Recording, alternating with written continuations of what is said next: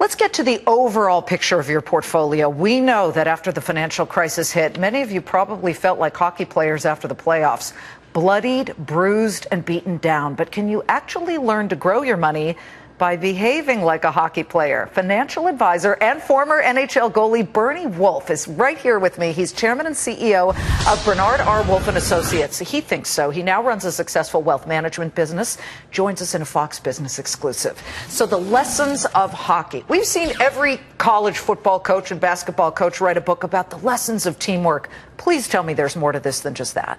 Well, you have to learn to be a good team player, but I learned a few other things, how to adapt to change, and we've seen plenty of that in the financial world. Mm-hmm. I've learned to be able to adjust. Like when we used to play hockey, there would be different teams that would know they would do certain things, shoot pucks more often than stick handle, and I had to adapt. And discipline is the key.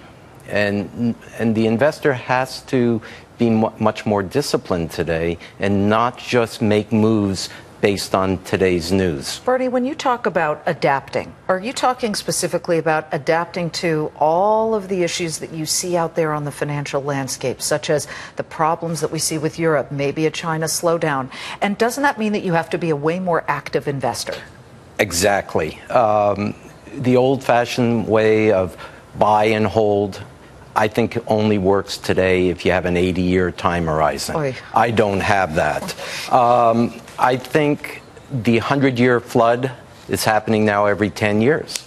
And because of that, we need to be, it's no longer good enough to be diversified amongst asset classes like stocks and bonds, but you have to be diversified in bear market strategies, bull market strategies, and what we call alternative investments that are not fluctuating daily based on the stock market. Well, let's get to some of those. So you're saying that it's no longer good enough. You know, we should all evolve, really, learning from new experiences and moving forward. People used to simply eat by the food pyramid. Well, we know now that that's totally lame, and you've got to change it up and add more vegetables rather than just so many carbohydrates and grains. But let's get to some of the ideas, the investment ideas that you feel work best now.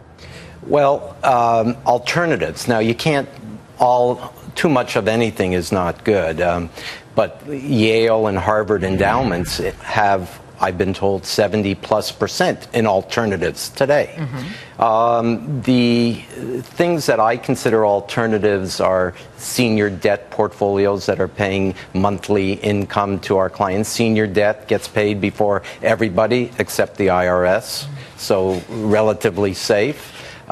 Leasing transactions, because there are companies out there that are raising a lot of money and making buying equipment and leasing it to major corporations because the banks aren't doing it, and a lot of companies don't want to carry equipment on their balance sheets. So these are all providing investors 7-8% current yield. What would you tell people to avoid right now? What's on your radar where you say forget it?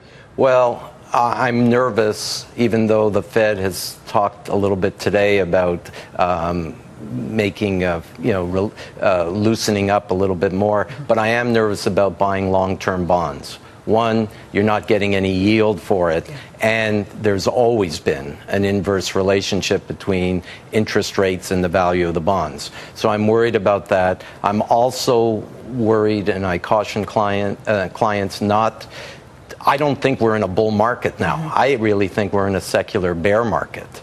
And I think stocks might be overpriced. So I don't want them jumping on the bandwagon at this point. Bernie Wolfe, he played goalie for the Washington Capitals in the 70s. And who do you pick for the Stanley Cup in 2013? Well, I know you're a Los Angeles Kings fan, so I'd say, well, they'll be the current favorite. But I'd love to see my old Washington Capitals win. Wait, is that a stash? Did you have a mustache back then? Oh, wow, yeah. I didn't know. You look like Rogie Vachon. Oh, well, thank you. Yeah, no, he was. I know Rogie, and but that's what it was cool in those days. But it got too gray. Lots of pressure on a goalie. But with $500 million in assets under management, seems you're doing pretty well. Thank you, Bernie. Well, thank you for having me. Bernie Wolfe is Bernard R. Wolfe Associates chairman and